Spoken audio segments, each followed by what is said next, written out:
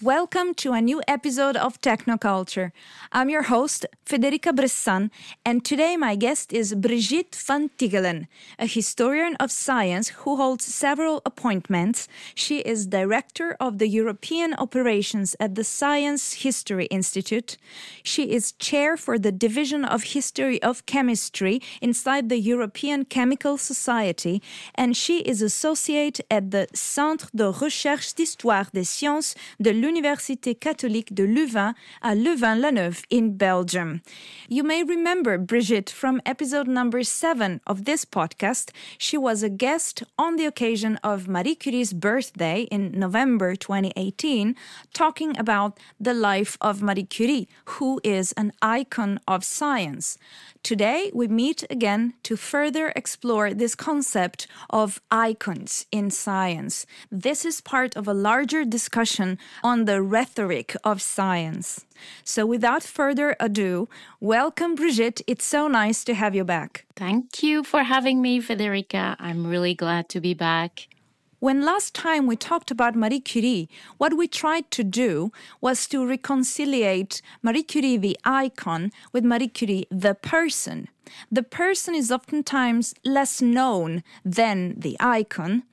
And Marie Curie is, of course, not the only one to have become an icon in her field. A male counterpart in science is, of course, Albert Einstein, but we can think of Mozart in music and Michelangelo in the arts.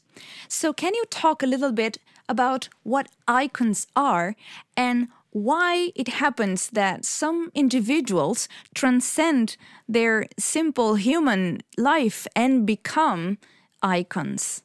Well, I'm going to take a long way to answer your question. And I'm going to start with the international years. UNESCO has every year at least 2 or 3 international years. This year, one of them is dedicated to a scientific topic, which doesn't happen all the time. And it is the International Year of the Periodic Table of the Chemical Elements. That's the long version, and there's a short way to say it. It's IYPT, International Year of the Periodic Table. There has been other years devoted to a scientific topic. There has been 2 international years of chemistry, one of physics, one of light, one of crystallography, and so on. And it's always to celebrate a specific domain of science, to celebrate not just what is going on, but also a look back. And it's very striking that in all of these international years, there has always been a historical ingredient. For instance, the International Year of Physics in 2005 was linked with Albert Einstein's so-called Annus Mirabilis, 1905, in which he published a series of seminal papers. So the whole of the community was in a way connected to the myth of the origins. Mm-hmm. And I think this is really interesting. It sometimes is not just the origins. In the case of 2011, the International Year of Chemistry, it was linked to the second Nobel Prize of Marie Curie, 1911, the one she actually received alone. And it was a Nobel Prize for her work on the discovery and the characterization of 2 elements she had discovered with her husband and other people, but mainly with her husband, polonium and radium. So again, it was a way of putting a myth at the origin or at the reason for celebrating. And I think this is interesting. This year, in a way, is even more interesting because the periodic table is always said to have been invented or discovered. Those 2 words are different, but it's interesting to talk about the discovery of something that man made. And it has been proposed in 1869 by Dmitry Ivanovich Mendeleev. And I would say here the sense of history is even bigger than before because it's 150th anniversary. If you go online, Google IYPT, you will see the page and the logo appear. You have the face of Mendeleev, which is very telling. And again, you have this idea that there is a start with one man, one action, one place. Everything happens all of a sudden like in a fairy tale. And this is where I think we can start thinking about heroes of science and what do we miss about the history and the nature of science and the nature of scientific community when we just tell the story with our heroes. So it seems pretty obvious that associating a person to something like the periodic table makes that thing more relatable. It gives you a chance to tell a story around and about that thing. But I think that where we want to go with this discussion today is in a direction that explores how there may be a dark side to doing this. Am I right? You are very right, Federica. On the one hand, all these stories of science are always intended, at least from those who are telling it, and who are not making hagiography or trying to found a specific domain, and then they have to have fathers, founding mothers. But generally, there is a good intention behind telling those stories. Exactly what you said is giving humanity to science. You know, science is done by people. Where the problem starts is when these people are stated or presented as heroes, as lonely heroes. Sometimes this family context is explained. For instance, in Mendeleev's case, his mother, they were from a rather poor family or poor circumstances. She insisted on him having a good education and so on. But then afterwards, it becomes a kind of lonely trajectory, and a lot of all what builds a person, which is encounters, bad problems, having to face them, controversies, sometimes also bad behavior, stealing things, not quoting this and that person, not making a reference.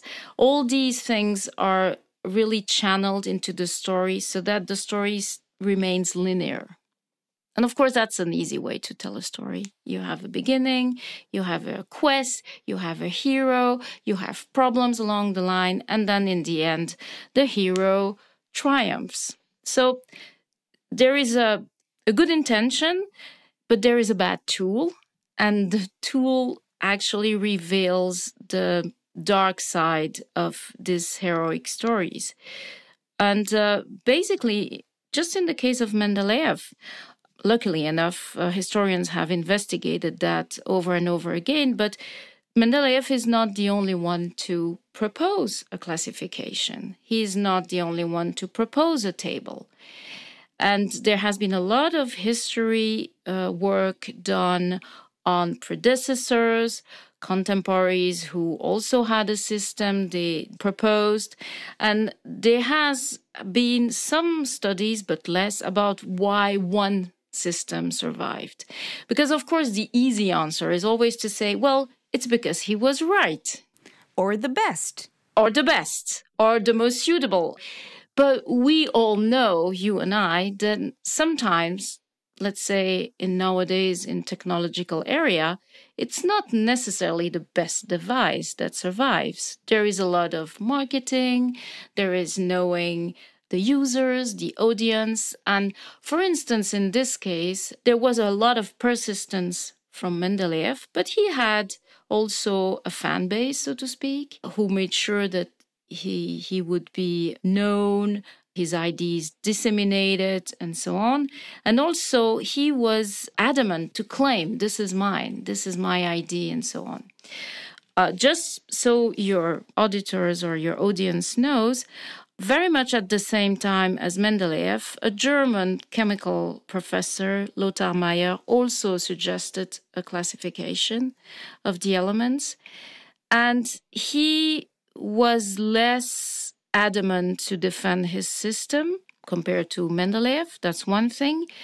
But it is really telling that at one point further down, so this was in the 60s, the end of the 60s, 1860s, further down, when the system of the periodic table were at last regarded as something really useful by the chemical community, the Royal Society of Chemistry supported and gave an award to both of them. Mm-hmm.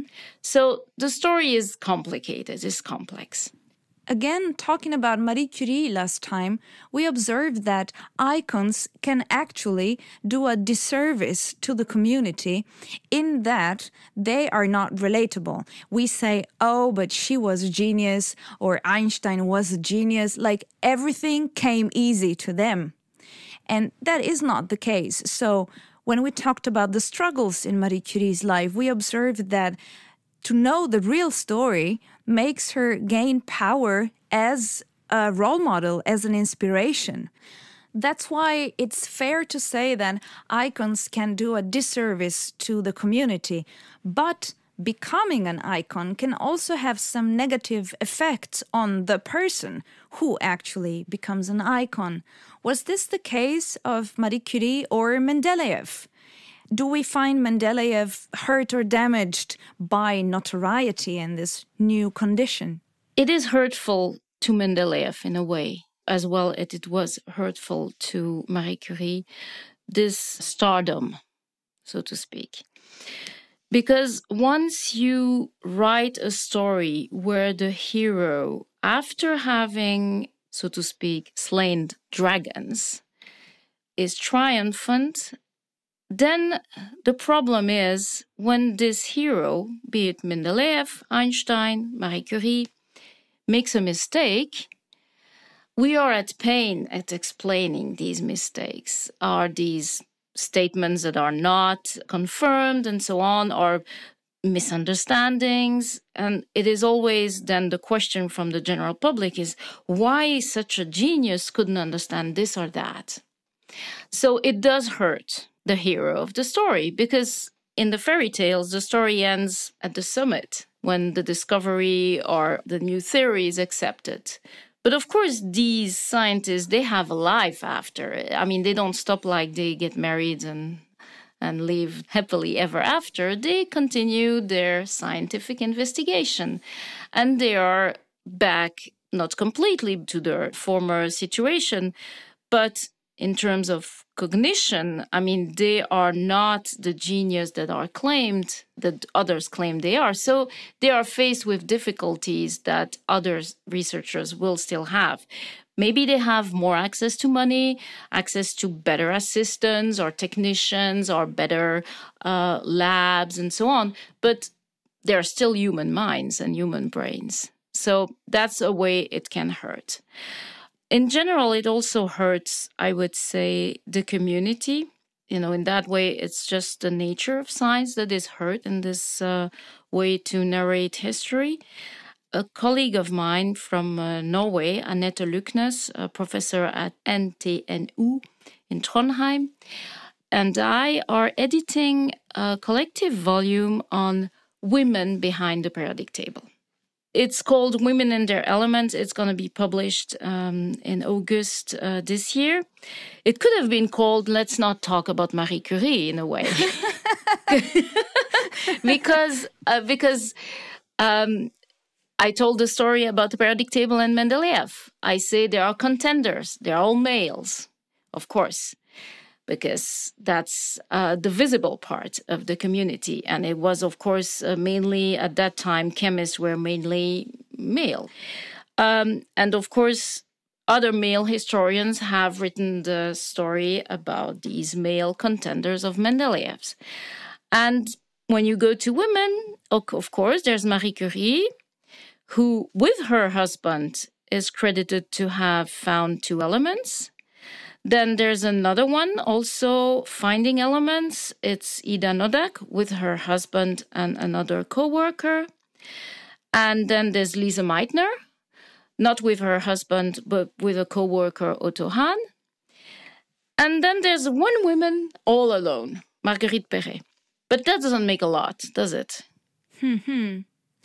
If I may ask, can you clarify the difference between proposing the system or filling the gaps? Because I know that, some elements were discovered later on. So this periodic table had holes, so to speak. So these women, were they involved in building the system or they contributed to filling the gaps? It's a very good question. In our book, we are trying to address the whole of this issue. So there is no female proposer of a periodic system. That's for sure. And what we discovered through this project is that there are women behind the periodic table. That is, that have contributed at one moment to, at one stage, precise stage, but very much needed stage, to either help the shaping of this periodic system, or, as you say, fill in the gaps, or even when elements are discovered, the story is far to end. Elements have properties. Elements, one discovers the toxicity of this, the magnificent, wonderful new property of that, and it is used. So life does not end when the periodic table is set, and it does not end when the periodic table is filled either. So there's a lot. And then also there's all the understanding behind the periodic table, because you put all the elements according to their rising atomic weight. Now we use the atomic number, but that's not the problem or the question. But once you have that, there's all sorts of new theories of chemistry that have appeared in the meantime. When Mendeleev proposes this first classification and ends up saying this is a system and there's a law underlying it, they're still debating about whether or not atoms exist. Mm-hmm. Not to mention, we knew nothing about the structure of atoms, the nuclear charge, the electronic configuration, and so on. We know nothing about isotopes. We know nothing about radioactivity. We know nothing about all a bunch of things that actually the periodic table can still accommodate over all this time. So this is why we wanted also to have a long story of the periodic table and a long story of the woman behind the periodic table. Can you give an example of the contribution that some of these women behind the periodic table gave, a type of behind-the-scenes work? At the time of Mendeleev, women in Russia had emigrated a lot to our Western countries to get university education. This is the weird thing. At that time, women education at the university level was not favored in our countries. But since they were coming from abroad, so to speak, it was not going to change the social habits. They were stranger foreigners. They would go back, or whatever their career would be. I mean, they would still remain the foreigners. Mm-hmm. And these women were really tempted to come to have an education because just before, for a short period, in Russia, Tsarist Russia, there was an opening for women education. And then it was stopped. So they had to find elsewhere what they could not find at home anymore. One of these women, Yulia Lermontova, she decided to go with another woman. So they would go together, or they would, get married just for the sake of being with a chaperone. Sometimes the marriage was just fake. She decides to go with another well-known woman, Sofia Kovalevskaya. She's a very famous mathematician. And she goes on to study chemistry. Of course, Mendeleev and other chemists at that time knew about that, and Mendeleev was very supportive of women education. So he knew about her. He also knew that she was doing very well. And he's setting up his table. as I said, according to atomic weights. The problem is that to put them in the right order, you need a precise atomic weight. To have a precise atomic weight, you need that the substances you are dealing with are pure. And to have them pure means that you have devised analytical chemical separation methods that are very reliable and very effective. That was a problem with platinum metals. Those are metals from, I would say, the middle of the periodic table around platinum, and they occur in the same mineral ores, sometimes, most of the time together. So you really have to separate them. And that was really a difficult thing. So Mendeleev has this trouble, and he writes to Yulia Lermontova and says, since you're in Heidelberg, where Bunsen, a very famous chemist, is working, and Bunsen is working on new separation methods, could you please, get to know these methods? Could you investigate the matter and so on? And so the only trace of this we only have in Mendeleev's archives. But this is a contribution. This is a behind-the-scenes contribution. It didn't solve the problem, but this is a very good example of the shadows in which a lot of things were done before a few men, Mendeleev included, could come up with a general solution to a general problem.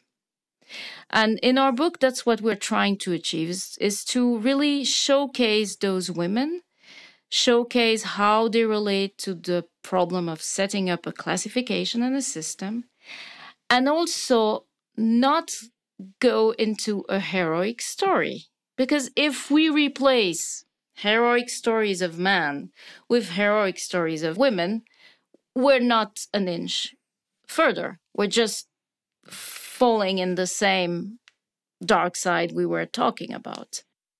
There is another way in which the hero myth does not reflect the way in which science is done today, and that is in groups, teams. There are networks of people and organizations. Can it be that the hero myth reflects an ancient way of doing science? Before it was institutionalized, when you had this isolated, wealthy, normally, individuals in their Wunderkammer, the cabinets of curiosities. But was it isolated? Were these individuals actually working alone? So this goes back to the Republic of Letters, which is a concept invented in the early modern period and put forward as, I would say, the first form of scientific community or savant community, because science maybe is not the right word for the 16th, 17th, and 18th century. But you are right that the teams were smaller. Inside the teams, there was a hierarchy between the technician, most of the time invisible. You don't know anything about technicians. Sometimes in pictures, you can see them working, but they don't have a name. Of course, they don't appear in the publication. Nevertheless, there was already teamwork. A good example of that is Lavoisier. And the way he navigated teamwork, communal enterprise, marketing, and making sure in the end his name was kind of above, so to speak, the teamwork. So we are in France, 18th century, second half of the 18th century. He is not really high nobleman, but he's very well off because he's actually collecting the taxes for the king, the French king. And he has a lot of time on his own, and he's also very devoted to science. And he wants to learn science in a very efficient way, so he goes step by step and realizes that there is a way to do chemistry that uses the logic of mathematics. Basically, it's making balances, what comes in, what comes out, and the famous law of Lavoisier. Nothing is created, nothing is destroyed, everything transforms or is transformed. Interestingly, Lavoisier's story also has been told as a hero, as the founder of modern chemistry, and so on. Interestingly, also, all the scholarly work in historiography has tried to evaluate, what was a part of the genius, what was a part of... And again, the social, and maybe if I tweak the argument a little bit further, the feminine side has been left aside, because you don't invent all alone. You have to communicate. You have to have counter-arguments. You have to fight you have to struggle and bring your ideas to your colleagues and so on. And he was very good at marketing and, so to speak, engaging scholars or savants of the time to come and work with him. And so he could exchange, he could discuss, he could convert them. So, which is another opening. So there is something quite religious about science and being right. That's another topic we could also explore one day. But what I mean is that he is really in relation with this community. And he can do that, he can afford that, because he's a member of a very powerful node in this Republic of Letters Center network. He is member of the French Academy of Science. So that's a powerful situation. And he's able to publish, he's able to spread the word, he's able to attract others who either have a high position and, through these high position, he can spread the word, or he can also attract the younger generation, which, if you want to make a change, it's always best to address the younger generation, because they're gonna forward the new ideas. And about the feminine side is that it is more and more recognized now that Madame Lavoisier did more than just take notes, because we see her writing in the laboratory notes, or organize salon. She wasn't really an assistant, because there was someone who took care of those tedious tasks, but she was very much an asset in Lavoisier's strategy. First off, she entered in marriage very young. She had a big admiration for her husband. She was taught modern languages like English and Italian, because her husband didn't know them. So he would be able to reach out to other communities. She learned how to draw and to etch. She was the one who made the tables and the figures in Lavoisier's Traité élémentaire. And she was also a salonière and a very good correspondence writer. Moreover, and I think this is often forgotten, when Lavoisier was beheaded because of the revolutionary times in 1795, she fought until she got what she wanted. She fought to get back all the archives, all the instruments, all the papers and also belongings that had been confiscated by the French Republic. So she prepared the way for a heroization of her husband. And if you look at all the heroes of science, it's really telling that either a family member or a close, I would say almost a spiritual family member, like a student or a postdoc, we would say, that has this admiration for the man, creates all the basis for the heroic stories. In the case of Marie Curie, it's very clear. She wrote the biography of her husband, and her daughter, the one who was not doing chemistry, wrote the biography of her mother. So there is a kind of freezing in this heroic role by people who we don't always look at, but who are really instrumental in this heroization process. So it seems ascertained that science is better done in teams. And this has always been the case, not just today that teamwork is built into the structure of the institution, of how science is organized. So if you have a great idea, but you're in the middle of the woods, the quality of that idea is irrelevant. You got to be part of a community. And this has always been the case, not just today. Of course. Science is foremost a human activity. And this is why it is so sad in a way that these heroic stories, while they try to convey the human side of science, actually miss the point. I think it's especially clear in our times where, as you say, we have huge projects. Let's say, finding the Higgs boson. It can't be pinned down to one person.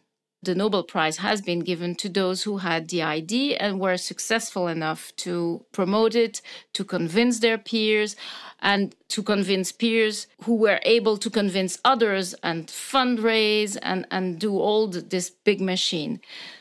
But in this big machine, every person counts. And sometimes it is seen like, there's the thinking head and then there are the others, and the others can be interchangeable, which is very dehumanizing in a way. It's not human. It's like they're just pions. And this is where our book on the women in their element is kind of an interesting challenge, because on the one hand, we want to bring to the fore sometimes technicians, sometimes people who, for some reasons, didn't make to be public persona, but nevertheless had an input. And we really insist not to go to the heroic side for these people, because then we're not moving 1 inch. The danger, for instance, would be to say, this or that person, she didn't have access, she could have done this, she would have deserved a Nobel Prize. I mean, there's a lot of story that is kind of, I don't know how to say, retrospective conditional history. So, for instance, this person should have gotten the Nobel Prize. Well, I see the point, but the real question is, how can we explain the process through which this person didn't have the Nobel Prize? And a lot of other people didn't have it, by the way. I mean, because of the selection process. And what does that tell us on how we value and how we award recognition and credit? That's the important question. But that's often a question that's left aside, because it would really require the scientist, the scientific community, the whole system to think about itself in other ways. And I don't think we're there yet. Very interesting. This makes you want to rethink a lot of stories around science. This makes you think that we are just biased as humans and we tend to give more credit to some sources over others just because maybe they come from someone who got a Nobel Prize. And in a way it makes sense, but the thing is that we should always want to verify, be critical of the statements, regardless of the source. That's the whole point of providing evidence, of backing a statement up. Is it possible that we are underestimating, if not overlooking altogether, the human factor in all aspects of how science is done, in the results, in how the results are interpreted, in how science communication is done? It's a tough question. And I think that, again, we can only go step by step. And really important is to have a reflexive behavior. I'm not sure people at the very high level have always the time to reflect, because they're so embedded in the processes, not just because they are, the beneficiary of it, but I think it's just that it has become a way of structuring things. You get more funding if you have a better science citation index, and so on. But there are things that are changing. For instance, now in a lot of scientific journals, after the end of the article and before the references, there is a statement that the authors have to make together. And in this statement, it is clarified what each author has contributed. So that, I think that's a first step. And it's interesting because it ranges from, I would say, the instruments, who owns them, who got the funding, who made them work, to the ideas, to the conversations, to the correction, to the discussion. So I think it is already a first step. And that's really interesting. But it's still, I think it's still hard to make the establishment think about itself. One example, I mean, it's a personal example, but, that's the examples you know best, isn't it? Annette and I were asked to contribute for Nature a comment piece, exactly on the topic women behind the periodic table. And to that aim, we drew, of course, on this coming book and on contributions we haven't written. In these comment piece, it is the tradition or the usage not to make a lot of reference and not to make acknowledgements. And in one of our first drafts, we thought, okay, we're going to write acknowledgements to all the authors of the contribution whose substance we are using to make our point, because that's only fair, isn't it? And we were told, no, we don't do acknowledgements. And so we discussed with the editor and said, look, we are trying to make a point that it's important to emphasize contribution. And that's how a lot of women and a lot of men as well have become invisible. So we would really be at odds with our own statement or position if we cannot include an acknowledgement. And happily enough, we were actually surprised with the response. They actually put the acknowledgement at the end of the text, which was even better. I mean, we wouldn't have dreamed of it. So I think that, once you're conscious about this, you can start working step by step.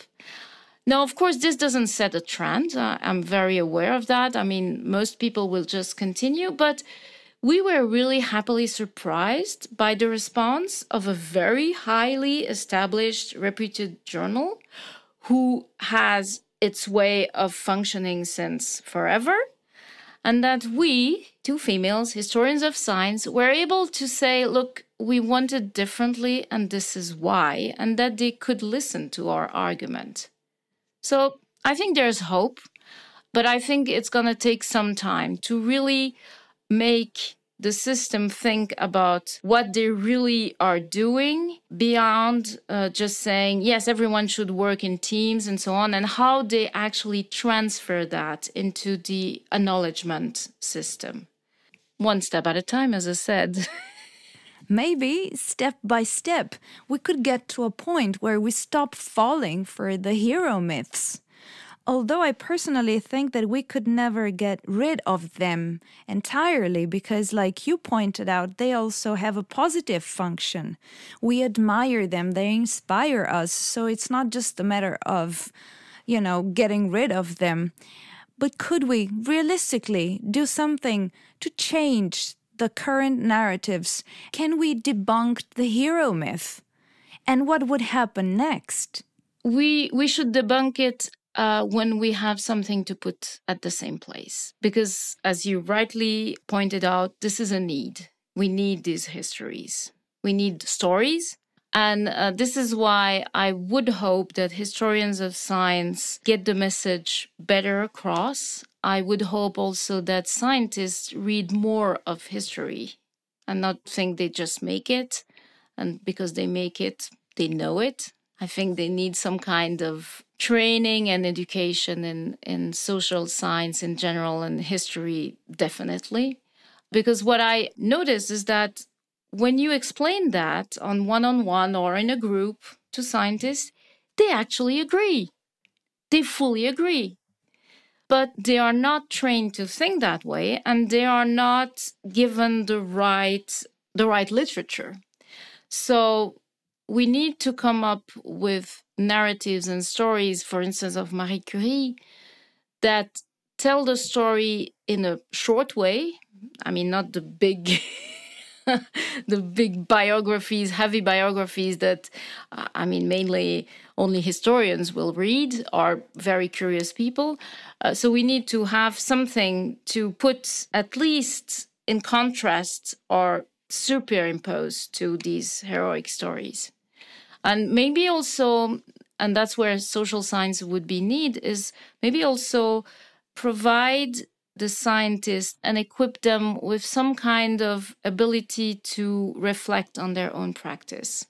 Because I'm struck by the fact that it's not they don't want to do it, they are not educated in that way. They are educated to jump to equation formulas and go to the lab or experience and look at the data and so on, but they are not educated to sit back, think, and what is it that what I'm doing? How does that relate to my belief system, the way I function, the way I relate to the establishment and so on. And not only they're not educated, but this is not even valued.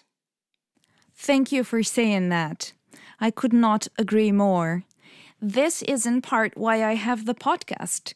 It's my way of learning more and talking to very interesting people, such as yourself, in a way that diverges from the exact specific topic of my research project, but in a way that I believe makes me a better, more complete researcher and citizen.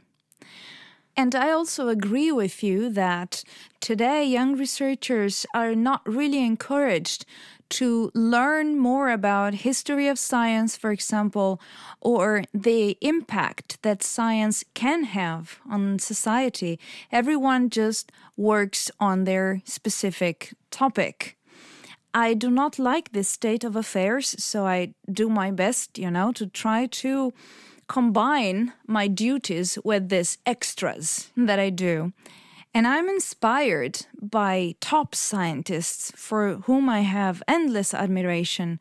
People who took the time to be advocates, for example, for the disarmament of nuclear weapons. So it's not just about communicating your own science. It's really about trying to have an impact in society with the things you know and with what you represent as a scientist. It takes time to do that. It takes more time because you need to educate yourself on those things, on the political situation. And number 3, it requires that you care. And I think that we're missing all 3 things, and I don't know which one is worse. So I am often inspired by scientists like those who wrote and signed the Einstein-Russell Manifesto, for example. They were top scientists, and they had the time, and they cared enough to also be active in society in this other role, which is not a different role. In fact, it's just something that complements you as a scientist. I truly believe in that. Let me ask you something about something slightly related to this, that is the only way, maybe, in which we as young researchers are encouraged today to engage with the generic public. So not with our peers, but people who don't necessarily understand or have the tools to understand the content of our research, and that we need to be able to talk to and to explain what we do to. So we are encouraged to communicate our science on social media. Normally, every research project has a website. We are encouraged to organize public events or lectures in schools and, laudable initiatives like that. My podcast is just a more time-consuming way to do that, if you want. And my question for you is, considering what you said about Lavoisier and how good he was in promoting himself, do you think that he would have been on Twitter a lot? If you want to be known today, you cannot not be on social media. But is this the way? Is this an effective way to communicate science? And when we talk about communicating science, is this type of communication what we are talking about? So do I understand? Well, I'm not a user of Twitter, I have to confess, and I'm a very lousy user of Facebook, for instance. And I am not sure that those are formats that allow for a real communication, and that it's always short. Because there's so much going on, you have to be incisive or aggressive or very, I don't know how to say that, kind of brilliant in a marketed way.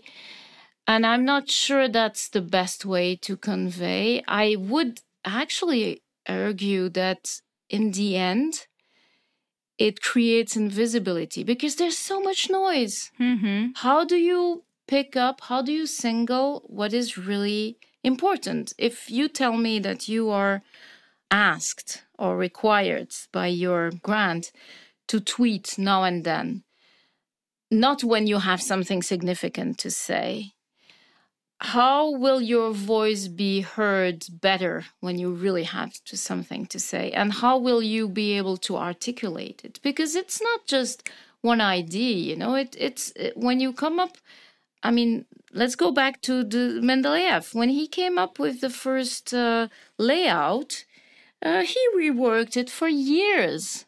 And he published and again, and some people had details that were not working, and he reworked it. So we always think, and this is also the problem with these stories, that they put everything in one place, one moment, one time.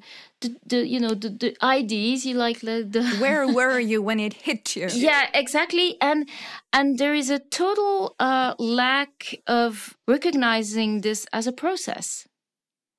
So I'm not sure how very punctual thing like Twitter and so on can serve the purpose. And about Lavoisier tweeting, I really don't know. I will have to think about that. I'm sure he was a man using everything that he could be using. I mean, he was very efficient, and maybe he would have found a way to use Twitter, but this is conditional history, so I'm not going to go any further. I agree with you so much. And I think that the picture you're portraying makes so much sense, but it's not really how things are going today, is it? There is this fundamental rule of social media that says that you need to schedule your messages or be consistent. So put something out every week or so, a couple of days, or the audience will forget about you. So that means that one day you might want to take a picture of yourself in the lab and say, hey, we're working on the periodic table today. Wink. Well, I guess they were doing that in correspondence, you know? But the correspondence was addressed to a chosen audience. I'm not sure how Twitter works. Is the audience chosen? And it also seems to me that a lot of these social media, I mean, not only are focused on promoting yourself, not especially always your ideas, because as you say, they forget about you. But the point is not sharing you, is sharing the ideas you have. So that's already a slight difference. But also it strikes me how much it creates reactions, aggressivity. I wouldn't even say controversies, because controversies are centered on a content. It's very epidermical, if I may use this. So I would love to see how it works to disseminate stories and real debunkings this way. I think that it only amplifies something that's already there. I am guilty of that. I have to admit that I'm guilty. I am on social media and I do share, collateral things about my research. Of course, like not the results of my research, but the visits I do to other research centers.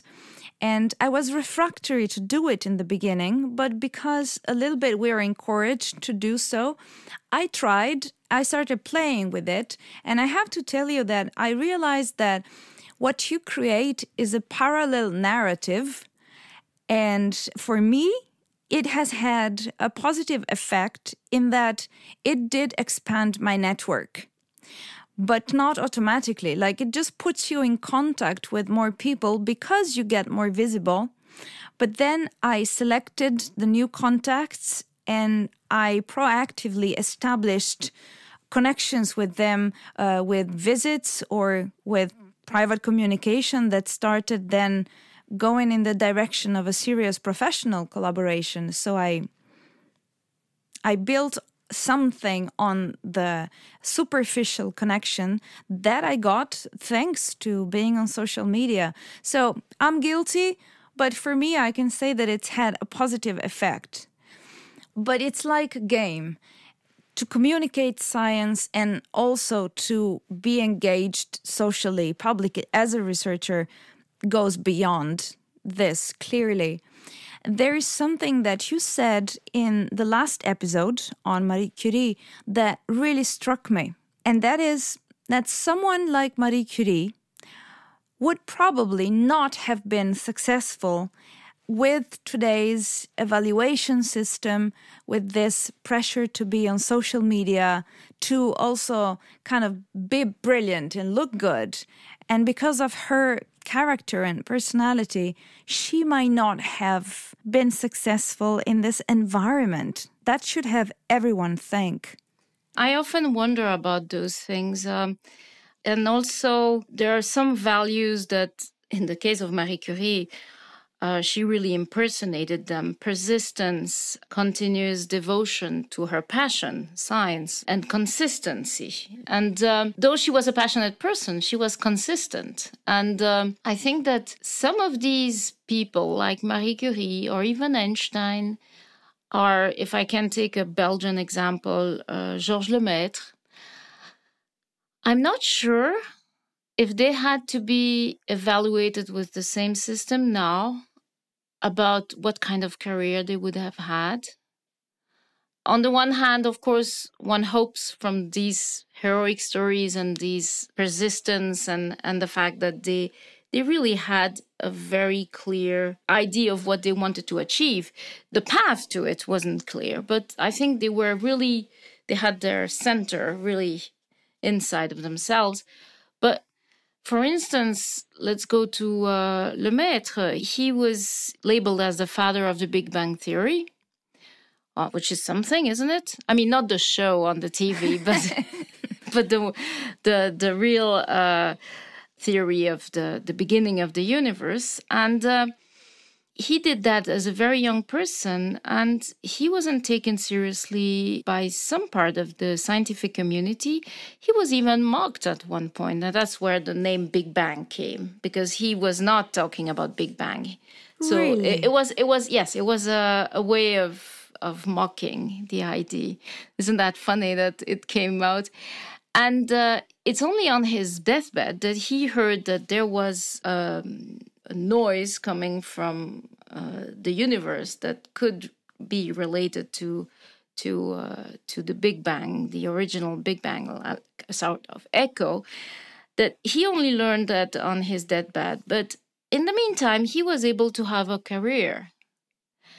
And a fruitful one in very different ways. He worked on computers. He was fascinated by, the use of computers to do all these calculations, which he had done by hand. So he knew the power that was lying there and how much it would help. And again, to talk about the hero, initially he thought that the whole universe was in an atom. So he called it the primeval atom, l'atome primitif. And this was based on a bad understanding, to put it mildly, of quantum mechanics. So for a long time, all his work was put aside because of this bad understanding, of this inability to do quantum mechanics right. But here again, I think this is interesting to know, is that he didn't understand that part, but he understands other parts better than others. And his Big Bang Theory, in the end, is not just his, it's also what others were able to build in and to. But coming back to the evaluation, if he had to be evaluated on his first ideas, well, it didn't take ground very rapidly, did it? And now when you think you have to be evaluated for a project in 3 years, 5 years is eternity, isn't it? Very true. That would have been difficult. So I would hope that at some point all these management of science goes back to a more reasonable pace with less meticulosity, not always following the numbers with all these tools of evaluation, but maybe more trust. And here is where the human factor comes in again. Where is the trust in humans? In the fact that if you trust this or that researcher with his research program, let him at least 5-10 years and then evaluate. When I think of these things, I think of the case of Europe, for example, and I have to say that for how much I would like to be in a higher trust system that does not require of me that I say before I do anything, and sometimes years before I do it, what the result will be and why this research matters to whom, and quantify the number of people I will reach with my communication activities. That's probably gone too far, but I totally understand why they cannot finance a research project with public money and just give it to you because you deserve to be trusted or they like you. I understand why that doesn't happen. It's again a matter of striking the right balance. One last question on the hero myth. We've been talking about Marie Curie and Einstein and in general, people who achieved something that they are remembered for that has a positive connotation. But is there an anti-hero in science? Oh, yes, there are a couple, but even then you can reinvestigate the story. A big anti-hero in the history of chemistry is Fritz Haber. So Fritz Haber is a very interesting figure because he is from Jewish origin. He has converted to Lutheranism and he made an excellent chemist. He was able to come up with an idea to extract nitrogen, which is a very important ingredient to grow plants and crops. So this was a huge step and a huge solution to feed the world, so to speak. I mean, to put it in grandiose words. And for that, he was indeed awarded the Nobel Prize. But in the meantime comes World War I. And he is engaged in creating chemical warfare. I see where you're going. Yes, he was the one behind the release of the first chemical gas on Ypres, so in Belgium, Ypres fields in 1915. So you have the double-faced genius, so to speak. And he used to say that, in times of peace, a scientist belongs to the world, but in times of war, he actually belongs to his country. So he thought he was doing his patriotic duty. Now, two things about this story. First off, after the World War I, he was quite praised, but then came Nazism and anti-Semitism. And although he was a war hero in Germany, although he was an immense chemist, although he had converted to Protestantism, he was led to flee Germany and he died on the way out somewhere in Switzerland. So that's one thing. It's ironic, isn't it? The second thing I want to say is that you have this dark or anti-hero. And of course, there's a lot of stories around saying Germany used chemical warfare. Haber was a bad chemist because he used it against humanity. Now, the response of both French and British armies was immediate. Why was it immediate? Because they also had a program on chemical and sometimes even biological warfare. The question was really who would be the first to dare? And so here again, you have the anti-hero Fritz Haber, but during the rest of the war, over the trenches, coming from both sides, there was chemical weapons used. And I think, again, here, the dark anti-hero myth encapsulates the badness at a very little point so that it doesn't spread. And here again, we have to consider the humans in all their dimensions. He became a scapegoat. Yes. Yeah, in a way, it is a scapegoat. It's also, more and more historians are writing on these periods, and it's very clear. What I tell you is not my own research. This is a knowledge shared by my colleagues, so it's well known. But again, it's not known by the public or by the scientists themselves. Let me thank you, Brigitte, for being on Technoculture for the second time. Speaking to you is so interesting, and we all learned so much, I think. Thank you, Federica. And conversation with you is also interesting because I realize I have so much to tell. Then maybe we have to have another episode together, or we could have an entire podcast series on these topics. I think it's so interesting. But thank you for being here today. Thank you, Federica. Thank you for listening to Technoculture. Check out more episodes at technoculture-podcast.com or visit our Facebook page at Technoculture Podcast and our Twitter account, #TechnoculturePodcast.